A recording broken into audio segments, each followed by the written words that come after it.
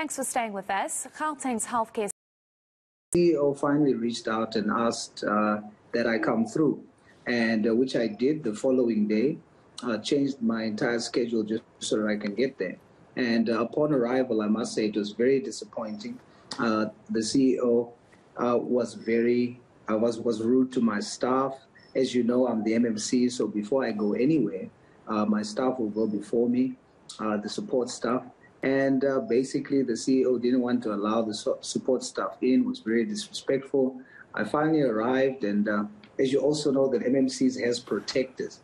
So my protector is very big, boat and bulk, and he was, they assumed that he is the Patriotic Alliance president, Gauteng McKenzie. And as a result, the staff was not allowed to come in, the support staff was not allowed to come in.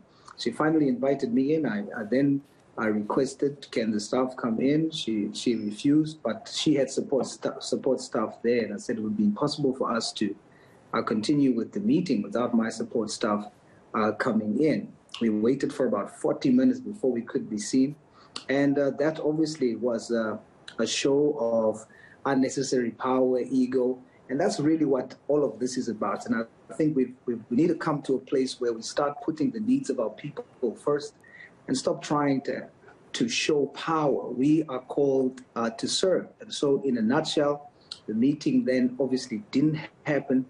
And I don't have authority over the CEO of hospitals, any CEO of any hospital, because I'm the MMC.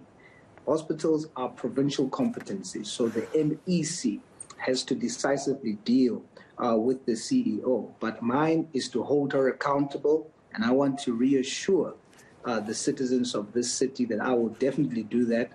I will continue to visit that hospital. We are writing to the MEC so that decisive action is taken against the CEO, but I definitely don't think that that's the CEO that should run the hospital, because you need to be called to serve people, the most vulnerable in our communities. And I don't see that coming through. But it's about to change in the city of Johannesburg. I'm not ready to back down. So, Ashley, the answer that you've given us now is quite worrying, because you're basically saying that those that are in these positions that, as you mentioned, are supposed to be looking after the most vulnerable in our society and are going to our government facilities for healthcare, you're being treated this way. So you start asking yourself the question, how are the people that are going to these hospitals that are desperate for healthcare being treated? And I just want to ask you, how are you going to handle the situation going forward? Because when we try and engage with the MEC, we've tried to have her on the show and we've been told she's unavailable for interviews. So I'm just trying to understand what your plan of action is going forward as an MMC. Well, I can only act within the ambit of the powers that I have. I can continue my visits there to make sure, and that, of course, will at least put pressure for the service to change, because I can arrive there and provide oversight and make sure that that the most vulnerable is treated with dignity and respect. So I'm not going to allow them to use the whole element of it's not a local competency, it's a provincial competency. The CEO might not report directly to me. However, I am a custodian of health in the city of Johannesburg. The people that hospital serves, I'm responsible for. And on that basis, I'm not ready to back down. I'm going to visit that hospital. Like I said, I'm writing to the MEC, and the MEC has to act decisively. If the MEC does not act decisively, then that speaks a lot about what this government thinks about our people. But I can commit that I will do what is in my power to do, just like I will do with clinics, which is now my direct competency. So the CEO should be very thankful that she doesn't report to me directly. Ashley, speak to us about other clinics or hospitals or healthcare facilities, for that matter, in Johannesburg that you are concerned about. Because many would say that there's a huge concern that there's a crisis in our healthcare system in this province, and there's just too much going wrong with very little explanation and action being taken to sort this out. What is your understanding and sense of what is truly going on in our clinics, in our healthcare facilities in Johannesburg? It's two things, Heidi, and I don't think that we must tiptoe around these issues. Two things. Number one, it's bad service delivery. As a matter of fact, it's not even bad. It's putrid service delivery from us as government. And I can run away and use as a scapegoat that I wasn't there before, I'm just here for a month. I can go and scapegoating. But inheritance means that you get something which is given to you, but once you have it, it's yours. I've inherited this problem in the city of Johannesburg with concerning poor health service delivery. I have to own that. I have to take responsibility. So I don't blame nobody.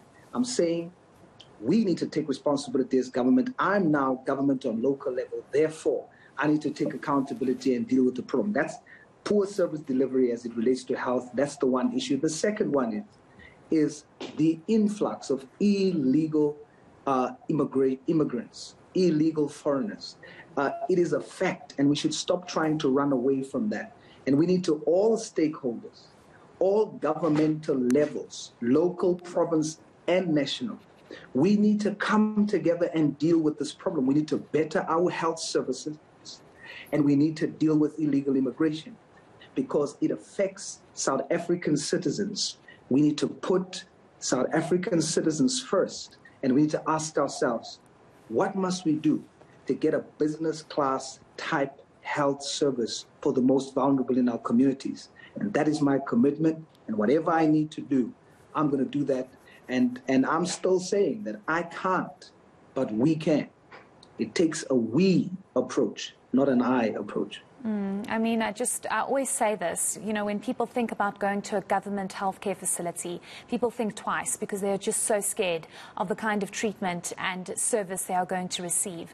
And while we have good nurses and good doctors, it becomes very difficult when a facility is deteriorating. I just want to ask you one last question, Ashley. You mentioned something about illegal immigrants, and I want to know if you know the extent of the problem and the strain that undocumented foreign nationals are putting on our hospitals, because this is something that has been brought up and explained to say that a lot of our hospitals in the city are unable to deal with the influx, because where do these people go if they need healthcare facilities and health services? No, that is definitely a fact, but we should ask ourselves, in the same way that we defend the rights of illegal immigrants. I'm asking, in my language, in my cultural disposition, there's a term that we use that says, "Goedes moet balance." Stuff don't balance for South Africans. How can you send a South African citizen away from the hospital because he or she doesn't have a clinic card, or that person is from another ward or another area within the perimeters of the city of Joburg? They look them in the eye and send them away and say, you are not in the vicinity, the geographic vicinity of this hospital, so you can't come here. But when an illegal immigrant comes, they don't treat them in the same way.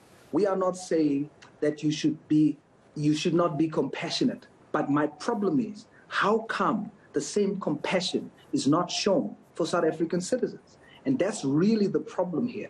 And so we need to deal with the illegal immigration issue, but then also we need to start prioritizing serving South African citizens. Goedes moet balance.